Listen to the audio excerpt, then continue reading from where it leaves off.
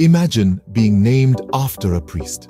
Adolf Hitler, the infamous dictator, was named after a priest who was his father's friend.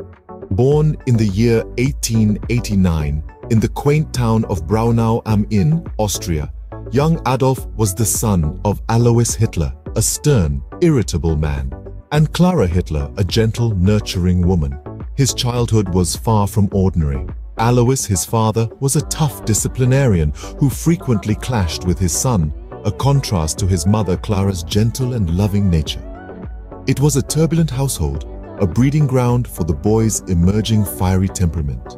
Young Adolf had a dream that was far removed from the world of politics and power. He aspired to be an artist. He held a deep passion for painting and sketching, a passion that his father vehemently opposed.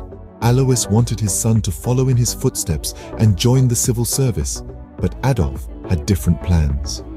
Little did the world know, this art-loving boy would grow into a man who would change the course of history. From a struggling artist to a powerful dictator, Hitler's rise to power was as dramatic as it was devastating. After the First World War, a disillusioned Hitler found a new direction in the German Workers' Party.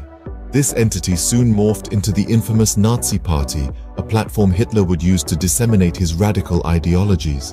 In 1923, Hitler orchestrated the Beer Hall Putsch, a failed coup attempt that landed him in prison. Yet, this setback only served as a springboard.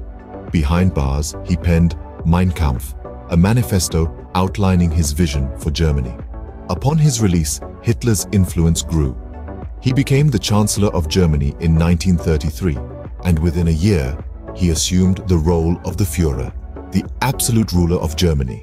In a span of a decade, Hitler had gone from a political prisoner to the absolute ruler of Germany. Once in power, Hitler's reign was marked by a brutal dictatorship and the horrors of World War II. The world watched in horror as Hitler's policies took a catastrophic toll. His aggressive foreign policy and racial purity laws plunged the globe into the devastating World War II. At the heart of his reign was the Holocaust, a systematic genocide that led to the death of 6 million Jews.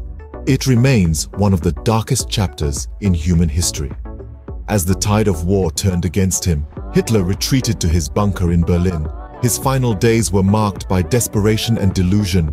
With the fall of Berlin imminent, Hitler chose suicide over capture.